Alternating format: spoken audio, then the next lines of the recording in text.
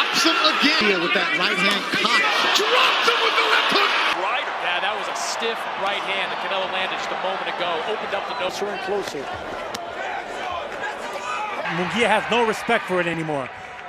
That body shot hurt Correa as well.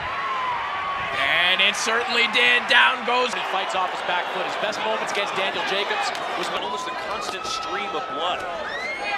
La mano, el movimiento de cintura. Vamos a seguir, tiene suficiente tiempo. Y trabajando y dice... Do you like Ryder up against the ropes like this?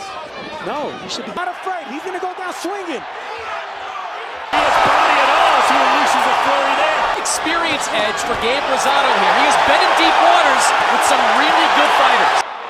Ryder just looks a mess. I wouldn't be surprised if that nose is the back foot. But if he is going to do that, he needs more jabs.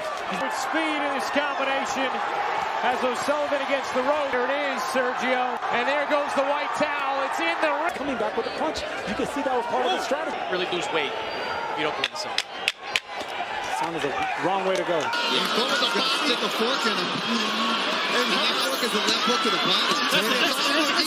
He jumps in. But you would like to see Ryder, when Canelo advances, just flip that. Oh boy, Ryder's qualified for the Olympics, so he turned pro at 16 in Mexico, and he dropped him right here in the first.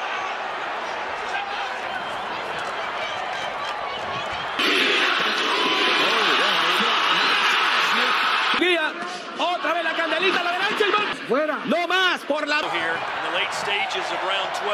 The body shot by de Jaime Munguia. Jaime Munguia.